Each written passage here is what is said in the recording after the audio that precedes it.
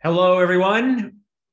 Dr. AP Canavan and I are back for another Malazan discussion.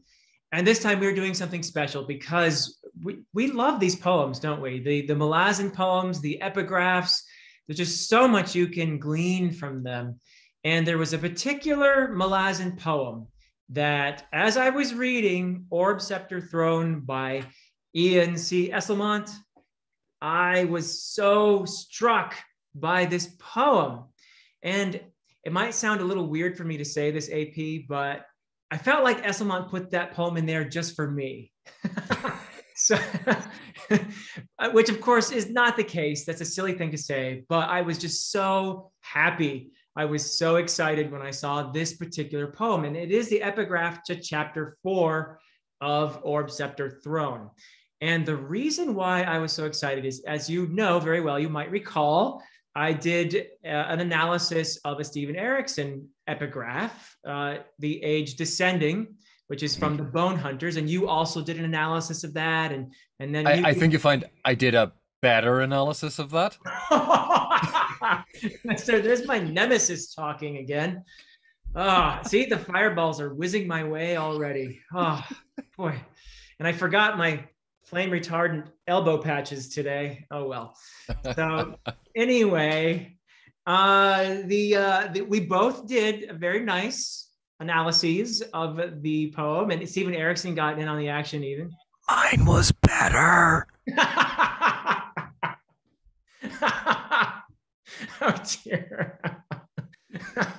Somebody's going to make a meme out of that one, I'm pretty sure. So anyway, so yes, as I was saying, I got really excited when I saw this because everything that I said about Stephen Erickson's The Age Ascending is almost more applicable to what Ian Esslemont has done in Song of the Exiles. That is the epigraph poem to chapter 4 in Orb, Sceptre, Throne.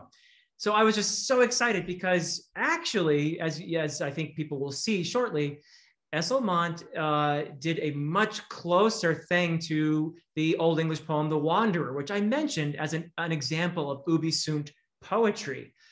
Yes, this is also an ubi sunt poem, but it's so much fun to read both series for me because yes, they're anthropologists and they're archaeologists, but also Esslemont has done graduate level work in English literature. And the last time we talked with him, he actually brought out his Old English reader. So I know he's read some Old English poetry. So, and that's of course evident, you'll see when we talk about this particular poem. But let's read the poem first. Well, before we get started on the poem, yes. One thing I want to point out, you said you felt almost like he had written this for you because you had done your master's on this poem. Like this was part of your master's degree, was working in translation with poem and analysis of this poem. Yes. And I'll offer, as I often do, a slightly different interpretation. Yeah. You are absolutely the last person in the world Ian C. Esslemont wanted seeing this poem, because you're one of about like 50 people who's going to look at this and go, hang on a second, I know where that author stole that poem from. It's called an homage, AP. That I think, it's, right? This is bald-faced stealing, but doing it really well. Doing it with class. Well, what he's done is he's Malazanized the poem. He has taken an excerpt from The Wanderer and he has Malazanized it very skillfully and importantly, because I think you'll see when AP and I start talking about the tweaks that he's made to The Wanderer, what you'll see is that he's actually done some really cool stuff in terms of hinting at the themes in Orb, Sceptre, Throne. So it's really cool, actually. So yeah, sorry, Cam, I did notice the Wanderer as a source, but I was so delighted with it nevertheless. So anyway, let's bring up the, see if I can figure out the technology here. I am bringing up the poem so everyone can see it. And AP, why don't you read it for everybody? And I will scroll down as you read. Okay. Now, bearing in mind, I haven't practiced this, but I'll give it a go. And he who knew many conflicts spoke these words. Where have the swordsmen gone? Where is the gold giver? Where are the feasts of the hall? Alas for the bright dome! Alas for the fallen splendor! Now that time has passed away, dark buried in night as if it never been. Where lay the servants wound round with wards, brought low by warriors and their cruel spears. Now storms beat at rocky cliffs, the bones of the earth harbingers of storm. All is strife and trouble in earthly kingdoms. Here men are fleeting. Here honor is fleeting. All the foundation of the world turns to waste. Oh, that's a lovely reading. Thank you. Very nice. Okay. So now what I'm going to do is I'm going to read the 22 lines from the poem, The Wanderer, in Old English. I have here my edition of the Exeter book edited by Crapp and Dobby, which is, if you're an Old English person, this is like kind of very special. It's very nostalgic for me. So I'm going to read it out of there. It's lines 88 to 110 of The Wanderer. First, I'll read in Old English. And then, as AP said, I wrote my master's thesis on this particular poem. I did an edition and a translation, and I explored the oral formulaic underpinnings of the poem. And that's going to be kind of important later as well. So I will explain all that later, though. Let me just read the poem in Old English, and then I'll read my translation. And you can kind of follow along when I do the translation. You'll see how closely Esslemont has modeled this poem from it. So here we go. Lines 88 to 110 of The Wanderer in Old English. 88, here we go. Sathona fisna whalestale, wiese yathochta, on this derka leaf, deopa yon thinketh. Froden verve, fair oft jamon, while sleachta worn, on das word a queeth. Waar mer, waar maga, waar mathum giva, waar simple gesetu, waar sind den cella dreamas, e alla bergt bruna, e alla birnwiga, e alla theodnes trim, hu se thrag jewat, in ap underneath telm, so he no wara. Stondeth nu on lasta, leo vradugava, wel wundrum heach, wormlicum fach, erlas fornoman asha thrida, wapen wal jifro, weird Samara, und aston hlaelthu stormus knusath, Trid reosenda hrussan bindeth, wintris woma, thon a won cumeth, nippeth nichts shula, northan on sendeth, reo hagel fara, haleth on monandan. Eal is erbot rish, erthan richa, on wendeth weirde geschaft, werold under heavenum, her bith feach lana, her bith freund lana, her bith mon lana, her bith mai lana. El this earthan gestel, idel wertheth. So there's the Old English, and I'll put this away now. And hang on a sec, before you start. Yes. That was really well done, Philip. Thank you. Oh, thank you. Thank you. Yeah, I have a lot of fun with that. And you can see, by the way, that Esslemont has not duplicated the meter, if you will, of the Old English, which has 4 stresses in every line and alliterates, obviously. So he has strayed from the meter and the alliteration, the alliterative aspects of it. But you'll see as I read the translation that he comes pretty close to the words. So here's my translation of lines 88 to 110. He who then wisely considers this wall foundation and deeply meditates on this dark life, old and wise in spirit, often remembers from afar the many slaughters and utters this word. So that's much longer than what Esslemont has here, but utters this word is close to spoke these words. And then it goes into, where has the steed gone? Where the youth? Where the giver of treasure? Where the house of feasts? Where are the hall joys? So you can see pretty close correspondence there, yes? And then, alas, the bright cup. Alas, the mailed warrior. Alas, the prince's glory. How that time has departed, darkened under the shadow of night, as if it never were. And you can see, again, pretty close correspondence there in the what is that, the 3rd and 4th stanzas. Mhm. And then I'm going to scroll down here so everybody can keep following along with the poem. And keep reading here in my translation. Back to my translation. The beloved company now stands on the track by a wall wondrously high, decorated with serpents. The might of the ash spear has borne off the men, weapons greedy for slaughter, fate the glorious. And storms, and now I want to point out this part. Yeah, we're still, okay, yeah, and this stanza that begins in Esslemont's poem, now storms beat at rocky cliffs. This is a classic image of exile in Old English poetry, in oral formulaic poetry. This image of a storm beating on a cliff is associated directly with exile, which is very important for what Esslemont is doing here, because as we'll explain later, this is about the Sagula. So, but anyway, and storms batter the stone cliffs. The falling snowstorm binds the earth, winter's harbinger, then dark comes. The shade of night blackens, from the north is driven the fierce hailstorm for the vexation of men. All is fraught with hardship in the kingdom of earth. The course of fate transforms the world under the heavens. Here wealth is fleeting. Here friend is fleeting. Here man is fleeting. Here kinsman is fleeting. All this earthly foundation will become desolate. Okay, so you see some tweaking there, and we've highlighted those, and AP and I are going to talk about the tweaks and why they're there, we think.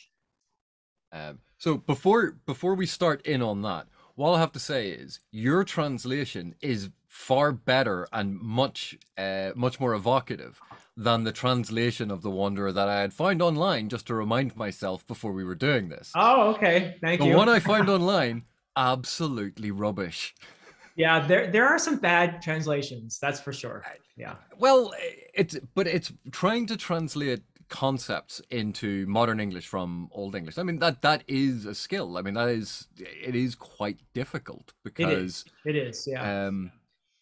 Even something like weapons, the word for weapon, there are different ways that word that in Old English that you translated to weapon, or that Esslemont used, it can be translated different ways. Yeah.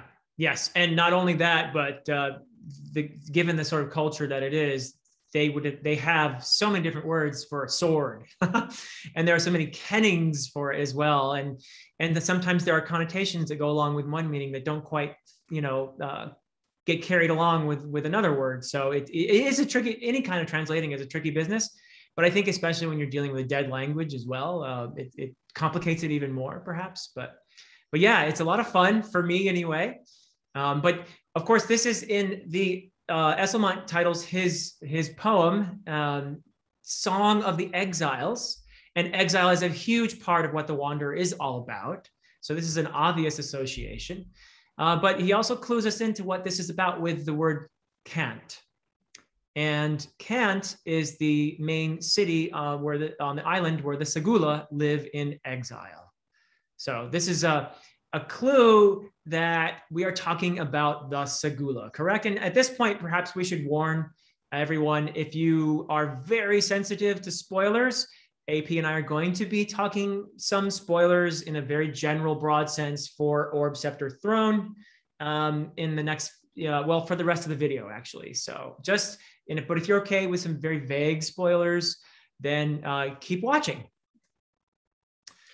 And I will try I'll try to keep it very vague, because I think there's some very specific points here, but we'll deal with it in a more general sense. Yeah, and I think if we are just too tempted to point out something because it's too cool, we will warn you and say, okay, this is a very specific spoiler, so plug your ears or whatever. Yeah, so. All right, so as I said, this is about the Sagula, and that's fairly obvious when it says Cant. I think that's the giveaway there. But one of the first clues as well within the poem itself is Esslemont changes where have the steeds gone, or where has the steed gone, to where have the swordsmen gone, right? Mm-hmm. That's a pretty good giveaway. Well, let's have a think even about Cant. Yes, there's the literal Cant Sagula Island connection. Yeah, Cant being cannot. they cannot change.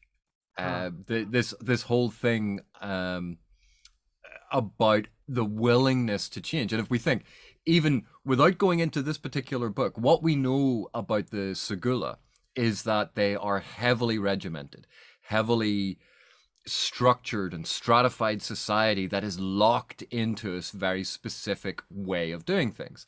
So there's that wonderful little point of connection. Whether or not it's intended, who knows?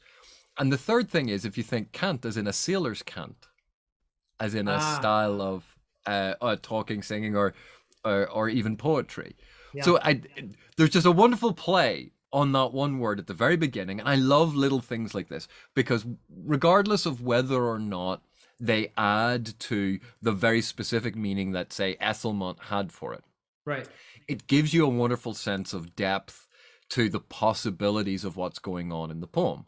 So I wanted to highlight that before we moved on any further, because I like these little things at the top that try and tease out just ways of maybe thinking about the poem. And I like how you like those little things. So that's great.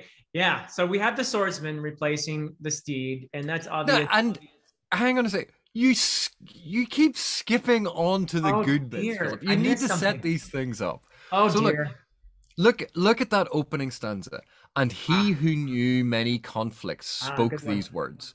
Yeah. So think of how much of the stories that we get told in the Malazan world, both the Malazan Book of the Fallen and novels of the Malazan Empire, are about the power of story, about the power of a storied history, about the preeminence of historians, archaeologists, the bards.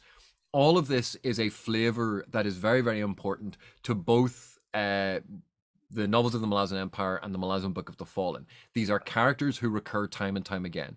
These are epigraphs that occur time and time again that are the keys to understanding everything.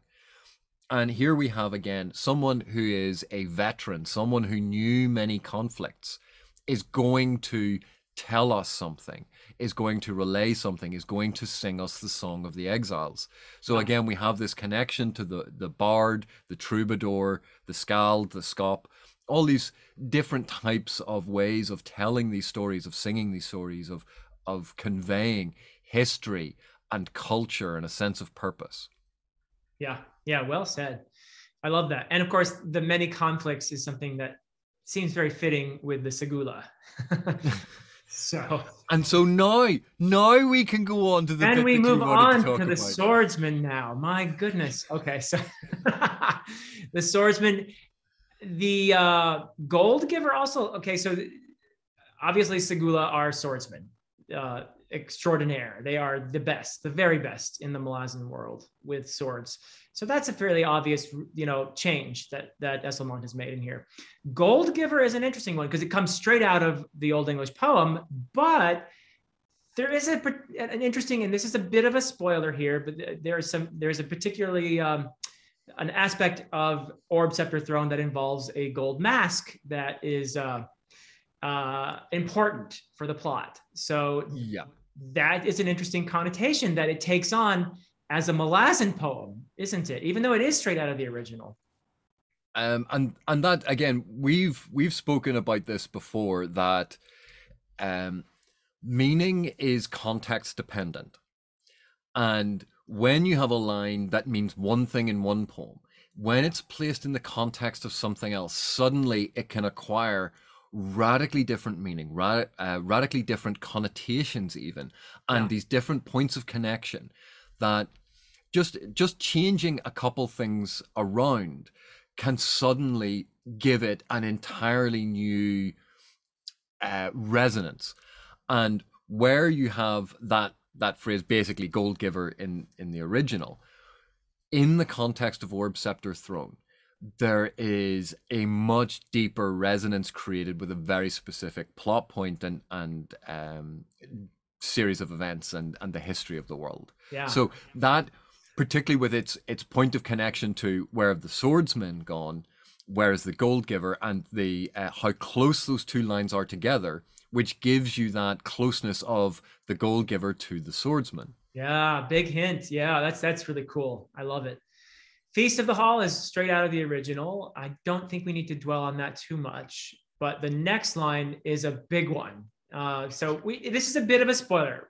So again, if you're really sensitive, please don't listen to what we're about to say about the bright dome, because in the original poem, it is the bright cup. Now, if you've read Orb, Sceptre, Throne, you know that this reference to a bright dome is very important. Yeah, and so without talking about that aspect, we know in a very general sense. So alas for the bright dome instead of the bright cup. There is a very literal point of connection here with what is going to happen in the novel. Because remember, this is very early on in the book. This isn't when you know these things are going to happen. So this is very much retrospectively going, oh my God, Esslemont put this right at the very, very start, didn't he? But what is really interesting here is it is, again, that closeness, that couplet has placed the bright dome with fallen splendor. Yeah. And that then has real connotations of, well, it is suggesting this dome is something of the past, but also fallen splendor. It is fallen from grace. It's no longer beautiful. And if we think of the setting of the novel, which is Darujhistan, this glowing jewel of a city, and it's the fallen splendor. So this hinting at a storied past. And we know that Darujhistan is basically built on layer upon layer of history. Yeah. So this is spelling out something about Darujhistan's past. Brilliant. And about the past of the Segula as well. And the bright dome obviously is relevant to their past, and it is something that they no longer have because they're saying alas, right? There's a sense of lament here for something that was glorious and in the past, the fallen splendor, as you say. So yeah, that's really, really cool stuff. So shall we move on to the next stanza? Yep. Okay. So now that time has passed away, dark buried in night, as if it had never been. Now this is straight from the Old English, pretty much. But when you say dark buried in night in the context of the Malazan world and in the context of Orb, Sceptre, Throne, I think you have to say at least, well, it's fairly obvious we're talking, this is about the Segula, but you think immediately Taist Andi, right? Yeah, and again, this is what I was saying about what you can take something that has a very specific meaning in an Old English poem or in any poem, but when you put it here, the word night in Malazan, the word darkness in Malazan, even the word shadow in Malazan, has a connotation and point of connection that isn't present in other things because it's part of the world, it's part of the history of the world, it's part of the world building and the fabric of the narrative. It's part of this whole diegetic setting. So using those terms, yes, we can still read them almost as if they were in to be read in The Wanderer or heard in The Wanderer. But now there is that suggestion. And what do we have in Orb, Sceptre, Throne? There is something of the Andi being investigated here. Yeah, in a very important way. So that's a poignant part of the poem that suddenly has multiple meanings, as well as the original from the Old English. So beautifully done. I really love it. How about those servants? Where lay the servants wound round with wards? And then they're paired with the warriors and their cruel spears, brought low by warriors and their cruel spears. So again, we're gonna have some vague spoilers when we talk about this. We can't avoid it, really. So who are these servants? Who could they possibly be? And who are the warriors with their cruel spears?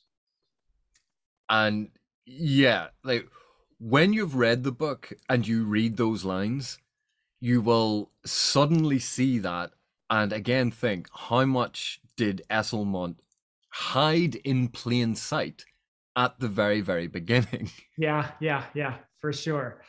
And there are a lot of servants, though, in I think it might even have more than one possible meaning as well, because there are several groups of people who are described as servants in the story.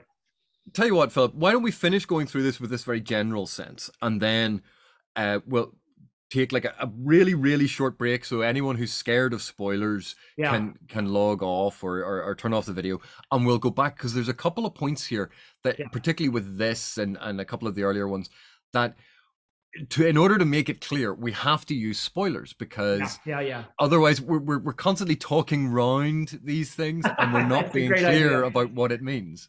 Great idea. We will come back to those lines because I agree. It would be so much more fun to just unleash the spoilers. So I'm scrolling down, and so that everyone can see to the end of the poem here. Now storms beat at rocky cliffs, the bones of the earth, harbingers of storm. That is pretty much straight out of the Old English. And as I said earlier, the image of a cliff being beaten by a storm, and often in the Old English, there is a person underneath the cliff. But in every case, and this is part of what oral formulaic poetry does, there are certain images that are loaded with associations. And this particular image always comes up in the context of exile. And that is, of course, very relevant to the Segula, right? And you don't even have to have read Orb, Sceptre, Throne to know that the Segula are exiles. That's part of their narrative throughout all the series. So very cool. I don't know if you want to say anything about that. Well, no, and that was a connotation I wasn't aware of, that it was such an established technique within Anglo-Saxon poetry. Yeah. But one of the things I was going to say is it fits with that because it's the bones of the earth, harbingers of storm. So bones, harbingers, rocky, beat. This is about violent exposure. You know, you get all of those sorts of senses of being lost in a violent darkness where nature is assailing you, and there's no succor, there's no protection, there's no safe harbor.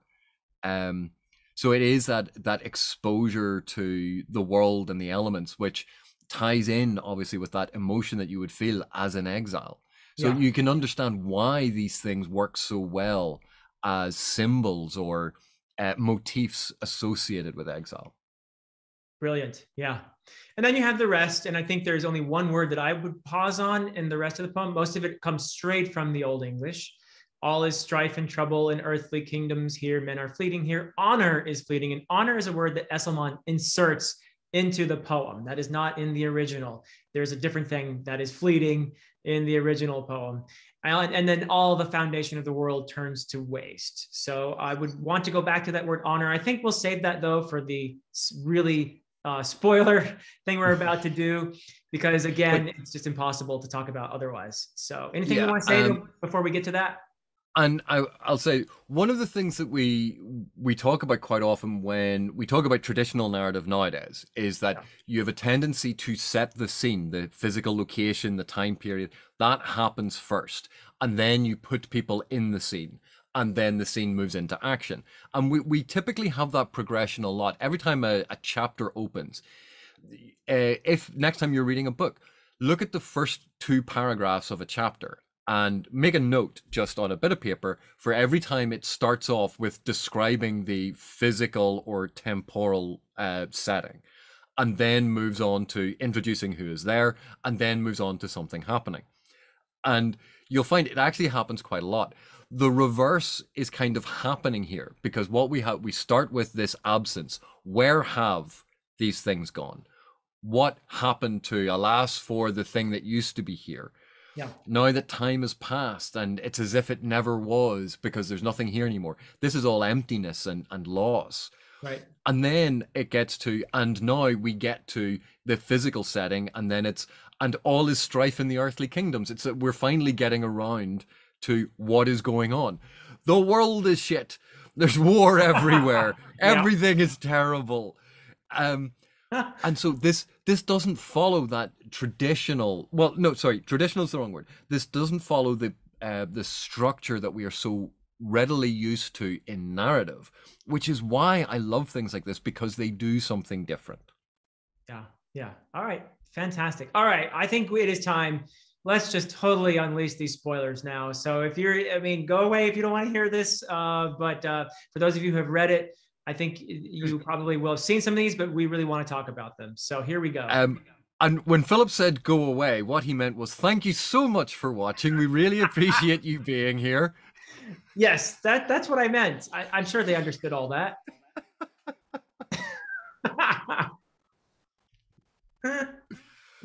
Okay. Okay, I Right. think we're ready. All Okay, right, full spoilers then. full spoilers. Here we go. So these servants, I think that's where we're one place where we really have to go. I know you Yeah. had a very interesting interpretation of that.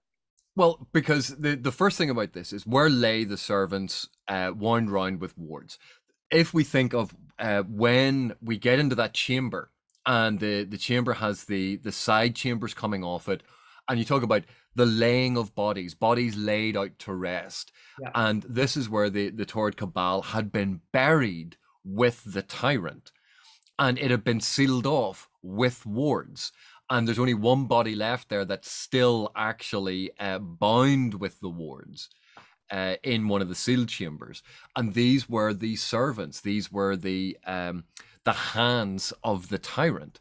So Yeah. in that, where lay the servants wound round with wards, we could read very, very literally as that exact scene. Where are these servants buried? And this is a significant sort of story element as the scholar on his excavation is digging these things up. Yeah. Which, if he'd watched, Indiana Jones, he would know, stop digging up things that are cursed. But so I think that little couplet, that little set of two lines there works really, really well as an exact thing about this. Yeah. But, and as you'd mentioned, there are other ways of thinking about this. Right. Because servants are not just the servants of the tyrant. Right. Because we have Krupp as the sort of the master directing all of his servants and protecting them time and time again. Yeah. So there are these lovely points of connection. Yeah, excellent. Yeah, and of course, again, going back to the Segula, they are described as servants of the tyrant during their time in Darujistan until they escaped. And they came later to think of that as an exile. So, yeah. Did we want to say anything more about the dome as well, the bright dome? Well, before we do that, it's the section where it's brought low by warriors and their cruel spears. Yeah, yeah. So remember, if the Segula are the Segula, if they're the swordsmen, remember that the Moranth don't face them in combat. It's all about distance between them and the Segula. Yeah. And what's the difference between someone wielding a sword and someone wielding a spear? Distance. Yeah. Where the swordsman, when they talk about the swordsman, there's no negative connotation to that. But look at the connotation associated with the spear. It's cruel. It's not honorable. It's standing back from someone. And that's surprising for, something from Anglo-Saxon. There was no negative connotation to using a spear. It was a perfectly acceptable weapon in battle. Yeah. Although it hurts when you get hit with one. So maybe that's why it's cruel. But so that's very interesting. And then when we think of when the tyrant was in Darujistan and was destroyed the first time, we know that Raist was put down by the Imas in league with Jagat, and the Imas were spear wielders because they were this tribal society. Interesting. And then we think of the early hominids and the early people of Darujistan, and Darujistan was not known for its military class. And so you have the whole thing about the spears being weapons that are easier to make in some crude sense than swords are easy to make.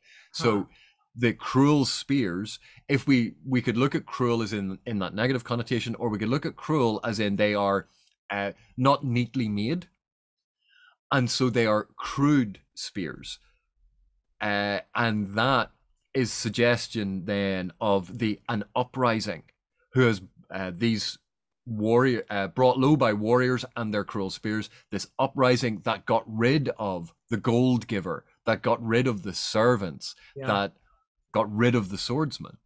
Oh, that's brilliant. And that, I think, is a good segue then to the bright dome, which is alluded to in the very title of the book, Orb, Sceptre, Throne. You come to realize that the orb is this dome that served as, very importantly, a protective device, a giant shield of a sort that is especially relevant when we speak of the old enemies of Darujhistan, the Moranth.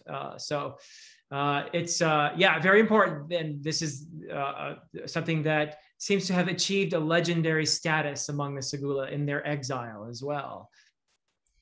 And it's wonderful how that legendary status of Darujhistan with this glowing orb, this glowing dome that was so majestic when looked at from afar, because it clearly was a brilliant, beautiful, magical sight. And we have these descriptions of Darujhistan having the walls and the towers made of that, is it alabaster?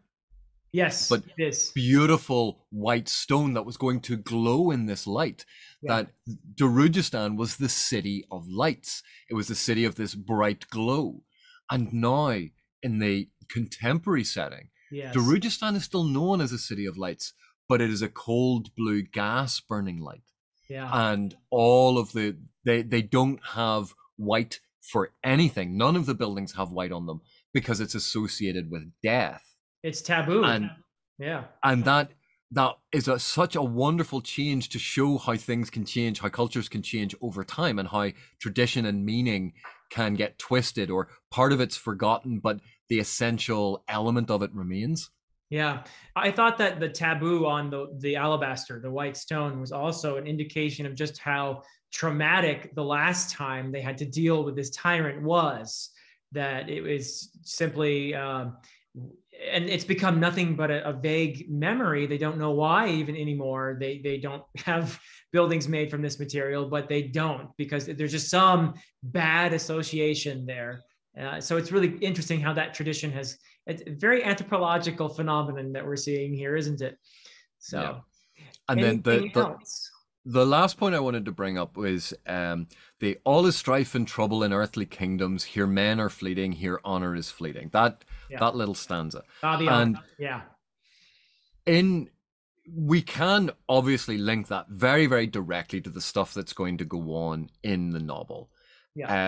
But what I like about this is it's not just about this Segula. It's not just about the Moranth, because the whole idea of here honor is fleeting, when we look at some of the things we explored in the earlier, that Esslemont explored in the earlier novels of the Malazan Empire, what does it mean to be honorable?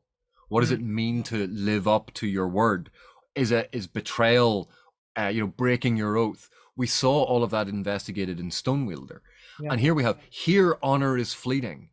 That in this moment where all of these different tribes are betraying each other, these tribes of hominids are betraying each other and fighting, and these different kingdoms at war, there is betrayal all around, and honor is fleeting. And what resolves this entire novel? Dasim's honor, the honor of the Segula, the honor of the Moranth, the honor of the Malazans. They all have to change. They all have to make a sacrifice, and they all have to give something to the other side. And it's not a case of, they all just stayed exactly where they were and they were rigid in their beliefs. Everyone had to become flexible. And in fact, here honor is fleeting. The exact opposite is how this book ends. And so it's not just, Esslemont's laying out everything that happens in the book. In some respects, yes, but it's highlighting this as a theme. It's highlighting this as something to be paying attention to. That where it starts with where have the swordsmen gone, this last section is now all is strife, all the foundation of the world. So it's become universal, and that, I think, is that nice signal that this is no longer just about the Segula. It's no longer just about the tyrant. This is actually a bigger thing to be concentrating on. Yeah, beautiful. And at the same time, it is also specifically about the Segula, who feel this burden, this weight of shame, and they're not sure what it is, because this is a sort of a terrible secret that has been passed down only by the first, apparently, to the next first. And Jan the second has a sense of this, a vague sense of this, where the source of the shame is. But he's not really entirely sure until we get through the book. And we learn what it is as well, that there's a sense of having failed in some way, even though really it was a good thing that the Segula were able to free themselves from Darujistan and the horrible rule of the tyrant. But nevertheless, I think they had this weight, this feeling of having failed at some point in their history. Yeah, and that again is how they thought of themselves as exiles. They thought they had been sent away. Yeah. That and if you think they had originally been servants of this tyrant, and the tyrant was evil, they had fought their way free of the tyrant when the last tyrant was put down. But in order to do that, they had to betray their oaths, because they were sworn to serve. They were sworn to serve someone that was evil, yes. So in order to get away, they had to betray that. Yeah. And for an honor-bound society, for a society that believes in honor, and perhaps that's why they elevate it so highly, because it's something they felt they didn't have when they got away. And how do you get your honor back? You now become more honorable than everyone else. Yeah. That honor is all. You elevate it. And that explains so much about their regimented, caste-driven society, I think. Yeah. I just think it's so lovely how this poem, which is so obviously inspired by an Old English poem, The Wanderer, becomes, with a few interesting changes, a sort of a key to this book. And I just love that how this poem resonates so nicely in terms of the themes of the book, and even with specific events and the weight of the past and everything else. And that is something that exists in the original as well, this sense of life's fleetingness and the weight of the past and all of that. Just beautifully done. So I'm so happy we got to talk about it, because I just love what Esslemont has done here. So yeah.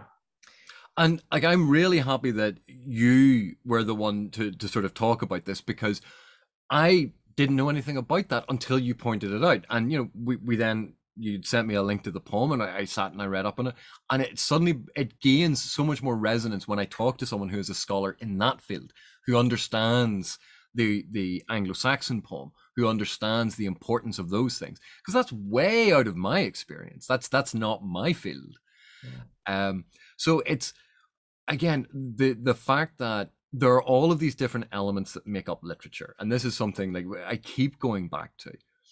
Literature, yes, we talk about our reading experience, we talk about what's there, and then we talk about the power of the books that we find when we discuss it with friends, when we discuss it on the fora, in discourse or Discord. Sorry, that's yeah. showing my age.